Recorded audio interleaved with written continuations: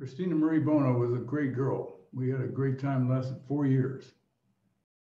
And she was telling me a story about coming back from a drinking bout in Westwood. And she was down there with a bunch of college football players. Her boyfriend, yes, I go out with girls who have boyfriends. I've always done that. They want to go out with me, that's fine with me. I don't, the only trouble is this guy was a linebacker for UCLA.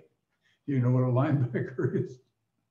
And UCLA has good linebackers. This guy was 6'5" and 230 something. I never saw him and I didn't want to ever see him. Okay. And 4 football players, Chris and another girl, walk into the dorm. And these dorms in UCLA were like the dorms at Penn State. They're great big tall buildings and they have the first floors all laid out to look like a living room. No matter how big it is, it's one big giant living room, desks and lights, with desk lights on them for studying and little conversation areas all over the place down there. And they come in there at 2 in the morning and they look out into this big giant living room, say, and there's nothing but Asians that are studying.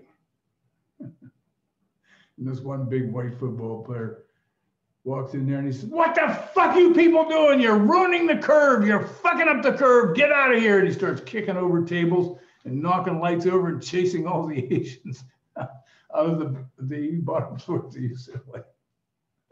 Fucking up the curve. Football players need the curve. Don't fuck up the curve. I just love that fucking story.